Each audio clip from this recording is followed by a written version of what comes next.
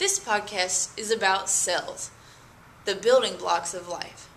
Cells are the smallest unit of life. I am an organism, so are you, and organisms demonstrate all the properties of life. Now, if I break myself down into my organ systems, those also demonstrate all the properties of life. Organ systems can be broken further down into organs. Organs can be broken down into tissues, and tissues can be broken down into individual cells. At all these levels, the properties of life are expressed. However, since cells are the smallest unit of life, if I break a cell down further into its constituent parts, really I've just got a handful of macromolecules and organelles. These on their own do not demonstrate the properties of life, but if we stick them together in just the right way, we can form a cell, and life and those properties of life emerge.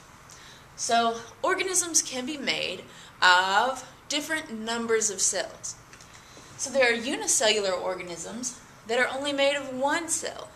Uni is a root word that means one, so that should be easy to remember.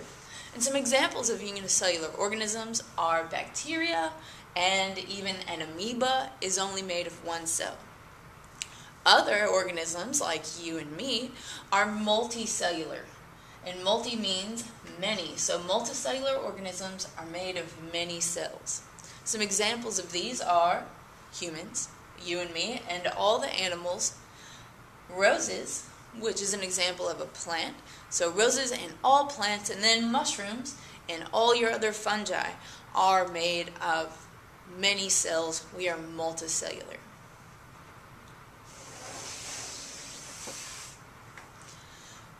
Now, all those different organism types, although they are made of cells, their cells have lots of other different parts as well. However, all cells do have a few things in common. For example, all cells have a cell membrane, which is a lipid layer around the outside that keeps all of the cell parts together, as well as regulating what goes in and out of the cell, so it keeps the cell shape. Inside of that cell membrane is this stuff called cytoplasm, and that's like jelly liquid stuff. It's a place where all the cell's processes go on. So photosynthesis, protein synthesis, cellular respiration, all those processes go on within the cytoplasm of the cell.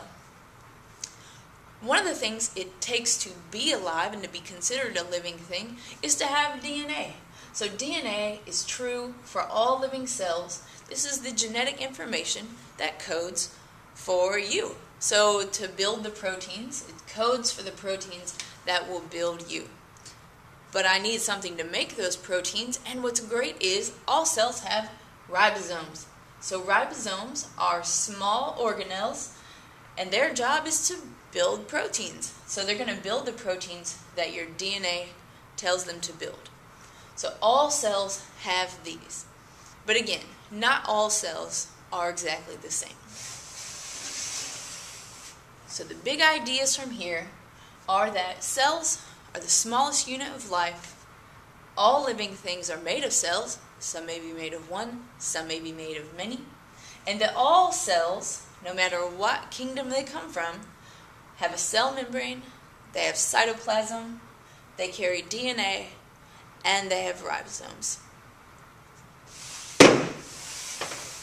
For more about cells and the different kinds of cells, check out the podcast on prokaryotic and eukaryotic cells, as well as the podcast on plant and animal cells.